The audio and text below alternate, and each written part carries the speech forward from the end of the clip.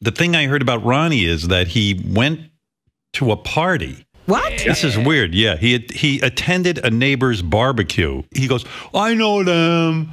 I know where they go. He can look at a person and tell if they are going to get COVID. Is that what he's saying? Could I talk?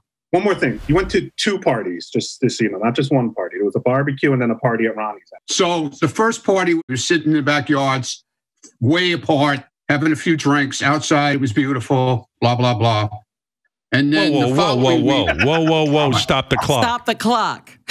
Dude, you don't know where the fuck your neighbor's been. You don't know that. Yes, I do. I see them every day. They're here. They don't go anywhere. They're locked in the house. But you don't even know if, like, they perhaps when they go shopping for food or even on a food delivery, if there's some corona. Like Ronnie went to pick up a cake at the bakery for Stephanie's birthday, right? Am I right?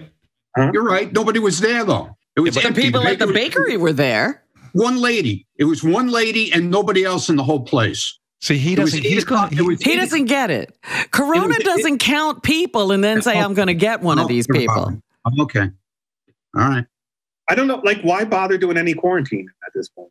Just what are you talking about? Ronnie threw Stephanie a birthday party last weekend. He had 4 guests over. The party lasted about 7 hours. Oh my God!